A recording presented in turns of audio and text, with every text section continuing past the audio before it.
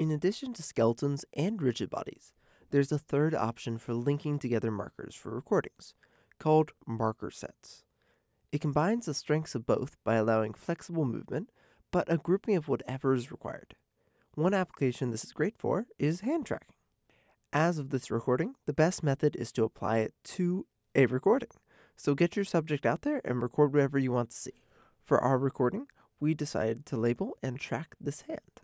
Keep in mind the layouts of rigid bodies and give dots unique positions to help in the recording of the markers.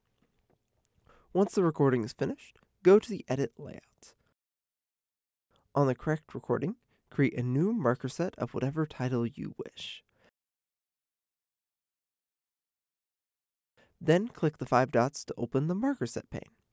Once there, select your newly created marker set and create a label for each marker being tracked in the recording.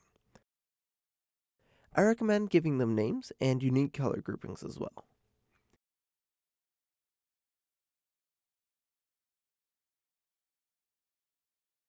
Now comes the fun part, as you must go through the recording and correctly label each of the markers into the marker set.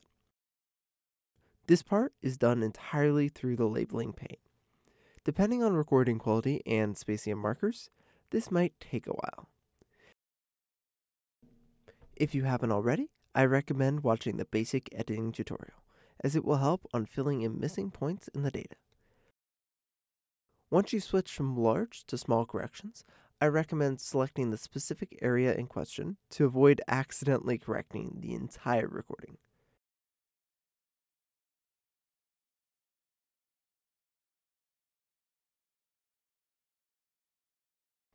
Once you have all markers correctly labeled, make sure to save and export your project correctly, and you're good to go.